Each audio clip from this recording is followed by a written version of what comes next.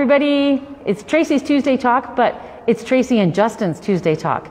So we're here together today because, you know, it's November 3rd and 2020, and it's a big day in the world, even though it's more of a big day for the people in the US. And so I want to start us off by saying, love your neighbor as yourself. And that was one of Jesus's biggest commands for us.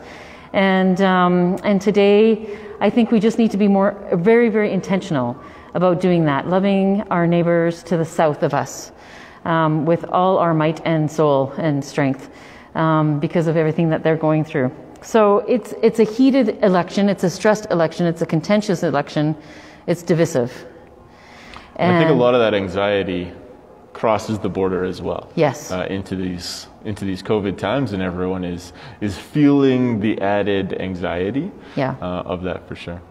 Yeah, I agree with you. You know, we're stressed enough with dealing with an ongoing pandemic that doesn't seem to end or be wanting to end, and then to add this heated situation, this heated election to it, is just got to be tenfold for the people in the States.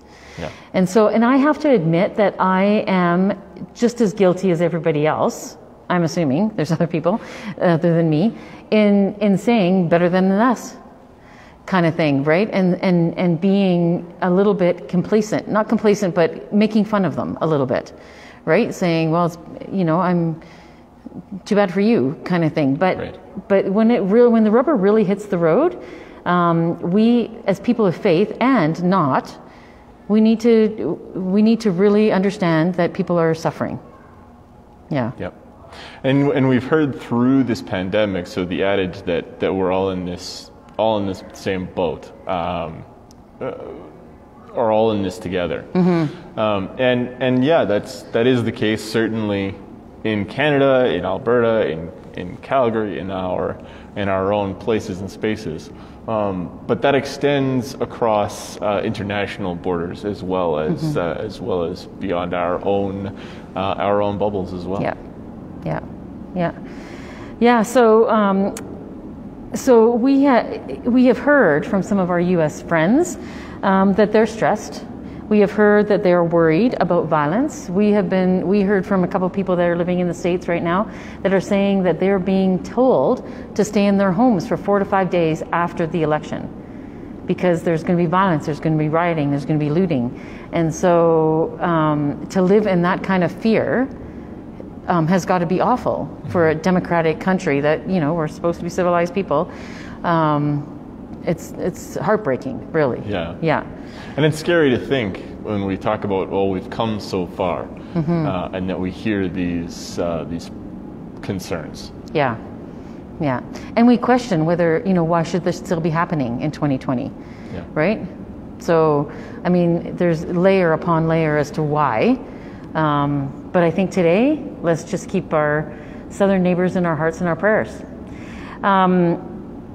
Do you have anything more to add about that? No, I'm right there with you. Yeah. There's lots going on in our lives, in our places and spaces, and in our world, and we commit to that path of peace and mm-hmm. that hope for mercy and justice and love to cover overall. Yeah. Especially in the first part of November, where that's very prevalent and poignant in our minds, and it ought to be. Mm-hmm. Mm-hmm. And yeah, whether it's in the U.S., whether it's in Canada, whether it's in our own homes, we pray that for that peace and for an end to the violence that we unfortunately have to admit that does still exist in the world. Yeah. And as people of faith, we bring that to mind in word and in deed and in action and in mm-hmm. intention, in how we live out our faith to make those things possible. Right. Yeah. Awesome. Thank you. We're going to end with a prayer from Nadia Boltz-Weber. She sends out a prayer for folks on Sundays normally, mm-hmm. and so this one is very poignant and very it's honest and raw for this election day. So I invite us into a time of prayer. Let us pray. Dear God, this week is a doozy. If anxiety produced a sound, it would be deafening right now. Open my ears to the sounds I need most. The wild geese overhead. Aretha Franklin's Amazing Grace from 1972. The sound of my friend on the other end of the phone. The sugar-high laughter of children who need us to dial down the doom. If fear could be seen, it would be obscuring everything else. Open my eyes to the sights that I need most. My puppy underfoot with a toy in her mouth, ready to play. The brightening of my neighbor's eyes under their mask when I pass them in the stairwell. That sidewalk covered in an oak tree's fallen leaves like nature's confetti. If sorrow could be tasted, the bitterness would overcome me. Open my mouth to the sweetness I need. Words of kindness, deep unhurried kisses, and absolutely as much Ben and Jerry's as I deem necessary.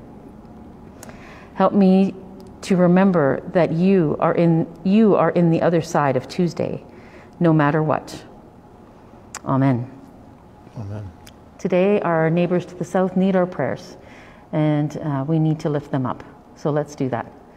Have a great week, everyone.